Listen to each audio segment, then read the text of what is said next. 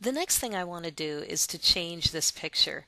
If I want to highlight it, I just simply click on the picture with my left mouse button and I right click on it, and it will give me image properties. When I look at image properties, it's going to give me the size of the image on the left hand side.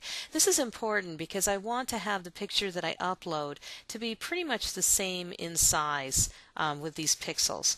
On the right hand side we'll give properties such as border, positioning. You can see this is default, but if I wanted, I could change it to float to the right hand side. Here's the preview showing me the left. If I chose float right, see the picture changes over to the right hand side. I'm going to switch that back over to float left.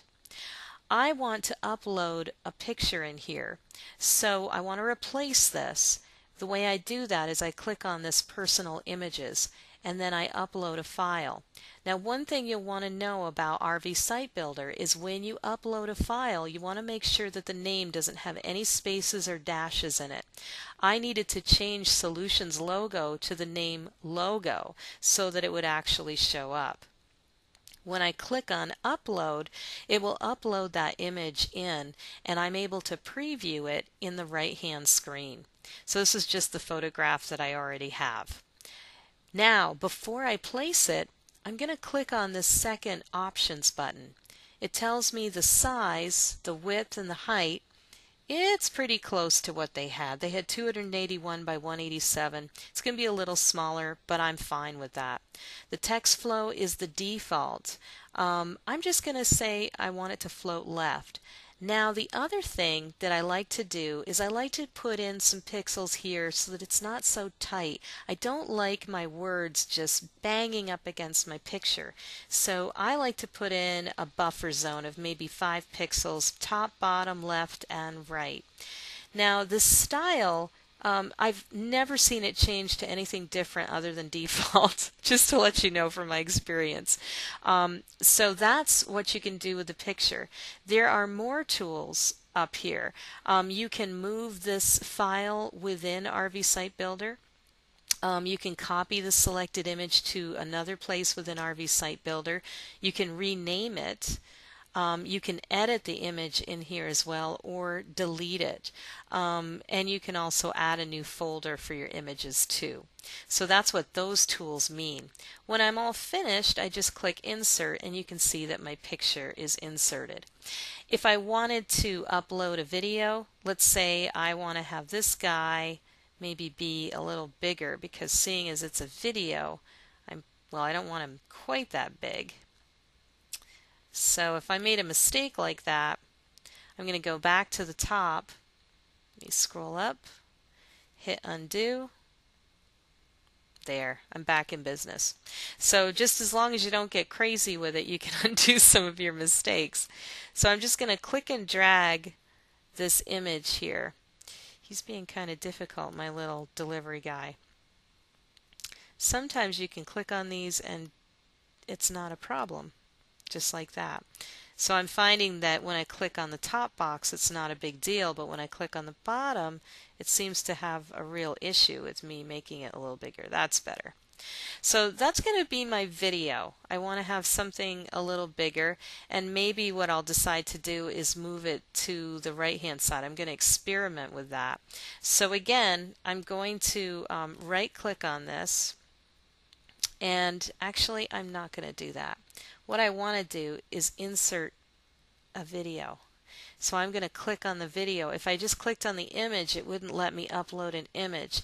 I need to upload a movie. So that's what the difference is. This is personal media, and I'm going to upload this little video ditty that I did for Got Clicks. Again, I browse through my files, and I'm going to go into my documents, and I know that I have one from one of my BYOL parties. So that's a video that I have, and keep this in mind. When you're doing this, you want it to be in either of these formats, either a movie format, Windows Media Player format, or an SWF file, and they have to be smaller than 2 megs. So now that I have that, I just click upload, and then it can upload my video in here.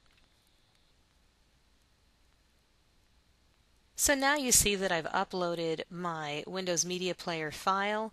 It's all here. I can click on Options. I like to do that to make sure that I've got the size. Now here, this is where I don't want it to be quite that large.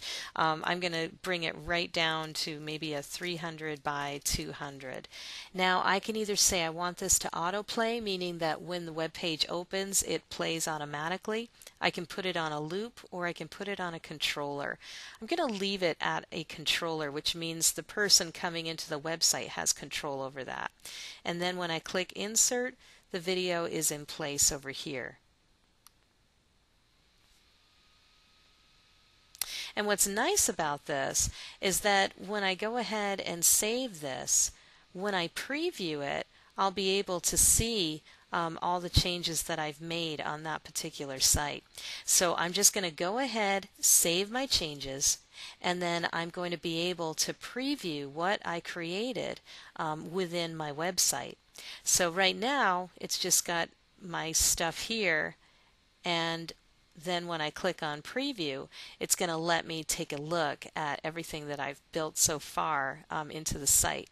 Now remember, I'm doing a sandbox, so this is all freebie stuff, so it might not take all of my stuff, okay? It might not upload that video, it might not upload my picture. So, those are things to keep in mind. Now, this next segment that I want to show you is all about customizing it for the look and feel of your own website, so that you can have your own header, your own color scheme, all of it fit into play. So I'm going to show you that coming up next.